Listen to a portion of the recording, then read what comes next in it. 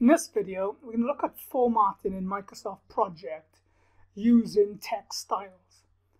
So the text styles we're going to affect in this video are the summary tasks. So we've got a summary task here for advertising and a summary task here for interview selection.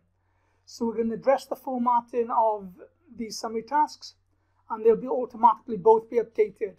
So when you go to the Format tab, Format section of the ribbon, Text Styles. Now you can change the font size of different features, so you've got lots and lots of different options here you can change. I'm going to change the summary tasks. Now the standard font size is 8. I'm going to increase it a little bit to 9. I'm going to leave it on bold, so bold is the default. I'm going to leave it Arial. I'm going to change the font color to blue and the background color to a light goldy color. And now OK. So when I click OK, that will then mean that the formatting for both of the summary tasks will update themselves. OK, and there's the change. If you wanted to get rid of them, you could do undo, but if you've saved it, you couldn't do undo. So let's pretend it's been saved. Text styles, all summary tasks, and then you've got to make the change. So you can always go for the color, automatic color, background, automatic. So this is the default settings. And the only thing you'd have to remember is if you change the font size. So 9 I can change back to 8.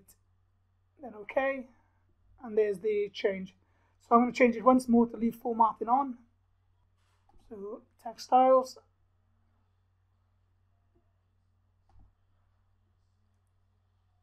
Summary tasks.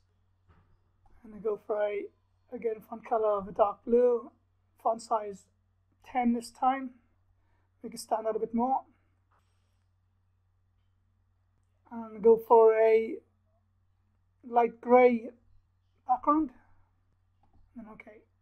So now we can see what the formatting will do every time we now insert a summary task. This is the way the formatting will appear.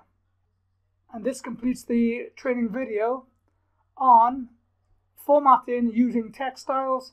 And in this example, we updated the summary task, plus put it back to its original settings, and then finally put some different formatting on the summary tasks.